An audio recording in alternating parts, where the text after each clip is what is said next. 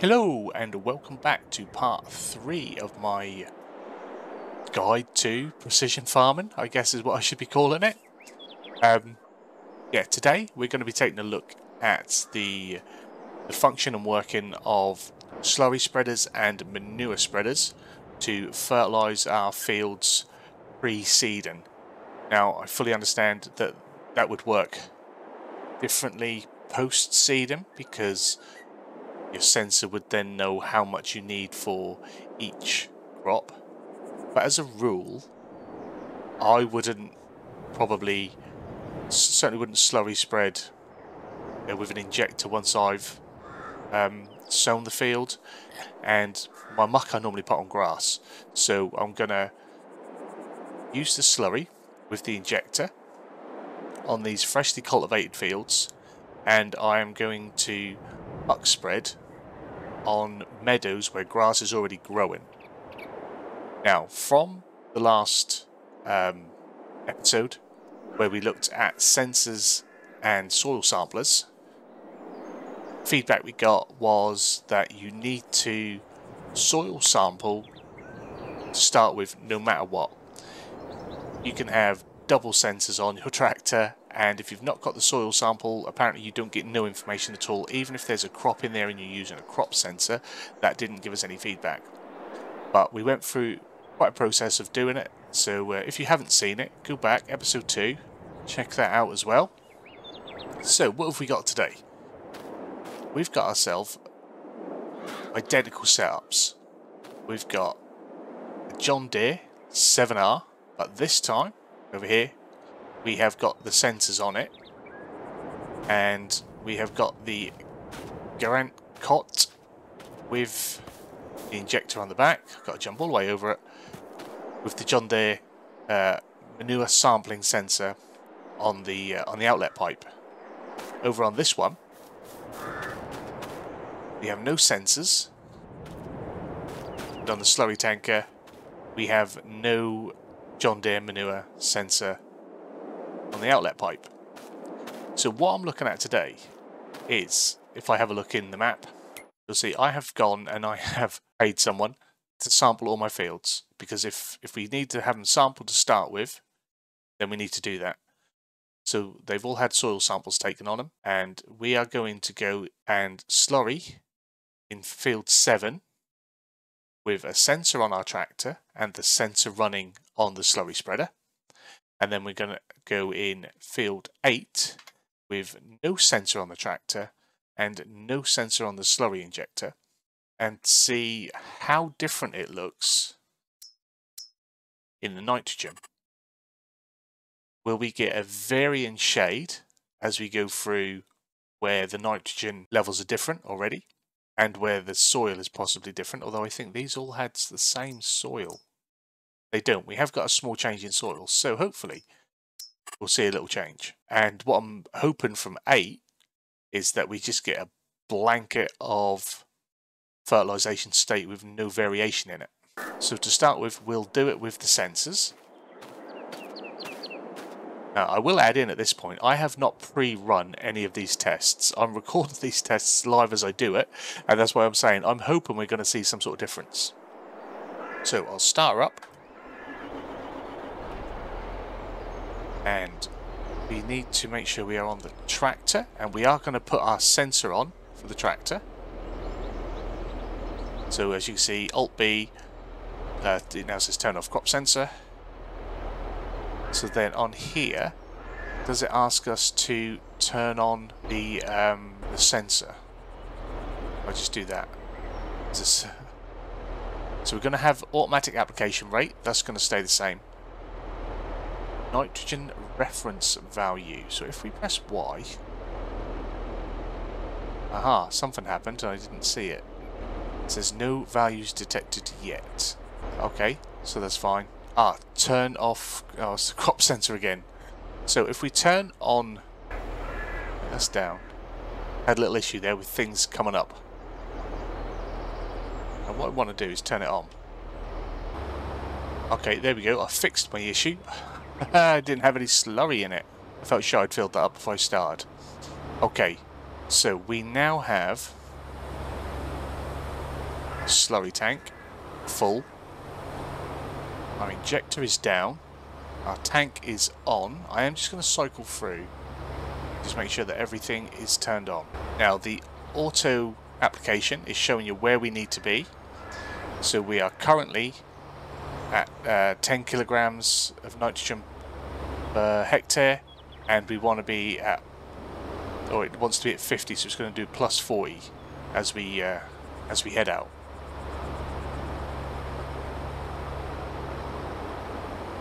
That's assuming I've got that all down and correct. That wasn't. There we go. Sorry about that. As I go backwards, we can see we're getting an application. So finally, everything's working. So let's head out. Let's slurry the field. Now, as we go across, we should see some different readings on the amount required, because we should go over some different soil types. There we go. We can see it's changing as we go across the soil. So we're putting in plus 60 kilos of nitrogen.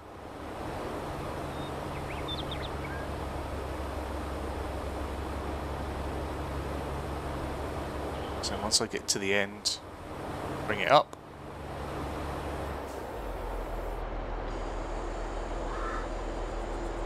And it turns itself off, which is beautiful. At least the next one should be a little bit simpler. So if we have a little look at the field a little closer up, we can see now that because there is no crop in there, it didn't like try and pump in maximum amounts of nitrogen. It just brought it up to a nice comfortable sort of base level for then our next application to go on. Obviously everything else about the field should stay the same. pH level is the same, so it is just the nitrogen. So next up we are going to go jump in our other 7R. Now this has no sensors on anything, so I want to see if it makes any difference. We have obviously got the information back from the field, from our samples, but we're not going to do any censoring of the soil as we're going along, and we're not doing any censoring of the manure or the slurry as it's going through the slurry tanker. So, start our engine first. Let's not go through all that again. So we've got everything up and running, and we are getting a reading. We've got nothing on the pipe to control what's coming out, and we've got nothing other than our initial soil sample. Now, because we've got the auto application rate, is that going to do it anyway?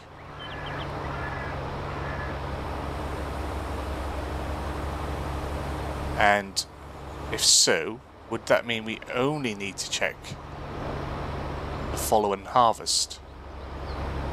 It's not perfectly straight, but that's, I'd say that's roughly the same as the other. So again, in our map, that's given us pretty much the exact same result, and we didn't put a manure sensor on the tank. So that's telling me we don't need to spend 10 grand on getting the tanker, or get the sensor on the tank, because the auto is going to do it anyway. Did the same strip.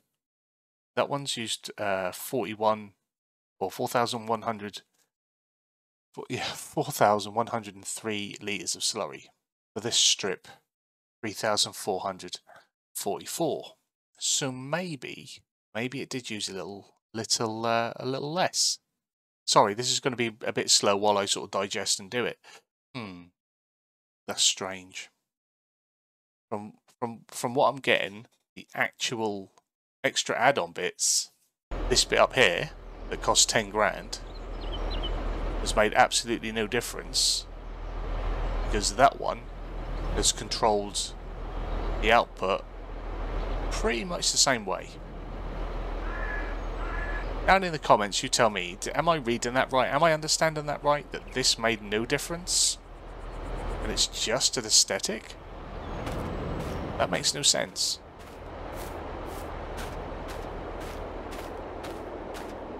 we have got 85 kilos, 70, 65.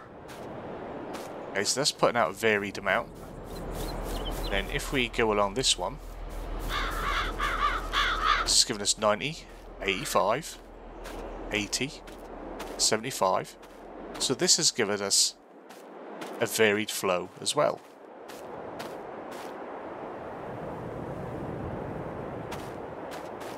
Yeah, I'm taking that the John Deere box is redundant. That's a 10 grand decoration. At the minute, that's all that's looking to be.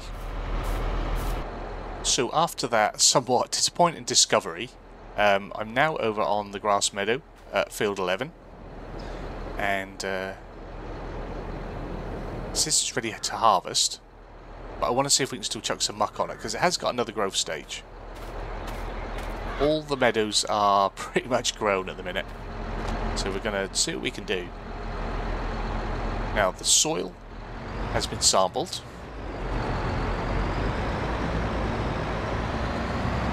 So I want to see... Yeah, so we're going to get that reading for the flow of what we need. Now, what I'm intrigued by is how are we controlling the manure coming out the back? I mean, I want there to be control of the manure. That's why I really wanted manure to be part of the precision farming. So if we open up our door, you can see, if I go back to that one, that's probably what people are more familiar with. I can deactivate automatic application rate. There it is.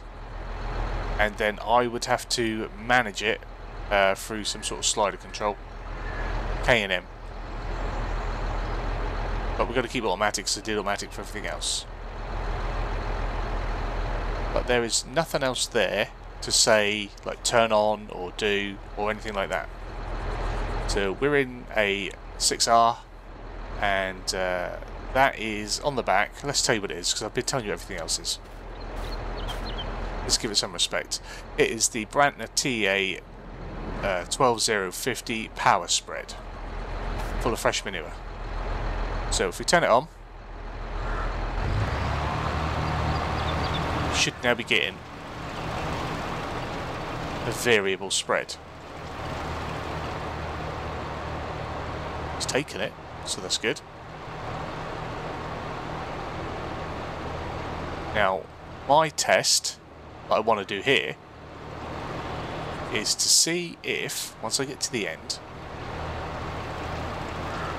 if I turn round and I try and spread over the bit I've just spread, does the auto variable spread switch off? So I've turned that off myself.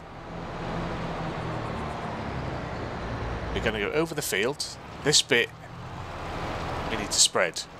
Once we get on here, what's happening? We're getting the animation, which is nice, but we're not emptying. So that is registering that there is enough baseline fertiliser for this field, and as we just go over a little bit, it tucks them out. As I bring it back in, it stops. So if I loop around again, and bearing in mind this tractor has no sensors on it either, so we're going to go for a wide berth, look at the speed that that's emptying, because then we got a little strip left. Now if we turn around,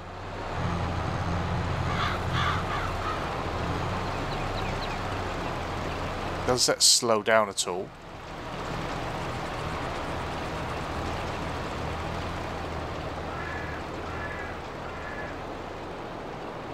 Now it doesn't look like it's dumping. I mean, it lost a little number there at the end. So I think it waited until it sort of got to a spot where it needed to. There we go, we lost some. And then it's going to hold again. Now, for other people, I don't know how realistic you feel about that. I mean, obviously it should be shutting off if we're not spreading. But I like the idea that I'm not going to waste all my manure, because that's the only trouble. I love doing manure spreading, but I always waste so much. And now I won't. It'll go further. So you will have that aspect, even with your manure, it will go further. It will be more cost effective. Because you won't use so much. It's a free byproduct, but it's not free because you're paying to pump your pigs or your cows full of feed to get the manure, to get the slurry. So if you've got that auto switch off, then yeah, that's good. I'm happy with that. It's not 100% realistic, but I like that. So I'm just going to try and pop this bit in an appropriate part of the video. But after doing both fields completely, field 7 with the sensor on and field 8 with the sensor off of the slurry spreader, you can see we're actually getting a smoother application. So the sensor did work. I think just by doing that one strip and seeing the varying states, then doing one strip and seeing the varying states, I did what a lot of people probably do, jumped the gun and thought, oh, that didn't work.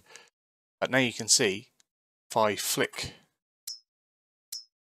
to where our different soil types are, where our different nitrogen levels are, see that the soil where it has needed it in the pattern has got more nutrients or less nutrients, whereas on the top one it just pumped out the base 40%, which is what it does. If I do a jump to the instructions here, manure nitrogen sensor, ours looks a little bit like that. So without sensor, it puts out the expected application rate of 40% of the requirement, or 40% fertility state on there, whereas with the sensor it's given it exactly what it needs in a varying rate. So I just wanted to show that, and I'll stick this in probably at the end of the video before I sign off, just to make sure the information gets out. I don't want to put it afterwards because that wouldn't be fair. People probably wouldn't see it. You know what people are like. So looking at that, we seem to be getting the same thing on here as we are here. I haven't fully fertilized this one, and I'm now wishing I did. But this looks like we're getting more of a very variant gradient than just I went this way and it gave me one result, that way gave me one result, this way gave me that result, again vice versa. So the varying sensor for the slurry does work. That's what I'm saying. It does work. It is worth paying the money. So for now, I think that pretty much covers how slurry spreaders and manure spreaders are working within precision farming. The slurry spreader without any sensor, as long as you've got an initial soil sample and then probably subsequent sensors harvest after harvest, will always give you a variable flow and an auto rate if you choose to do auto rate. But I'm a little bit disappointed maybe that didn't seem to make much of a difference up there. Whether it's just because this is at the minimum it can be, and so is that field, so they're pumped out exactly the same amount because that's what's needed. I'll need to do further testing. I like that you've got the variable flow, and again, it won't pump out if you've already done it, so you're going to save on that. So you've still got that saving aspect. But I think we'll have to see how we are after a harvest and then redoing it.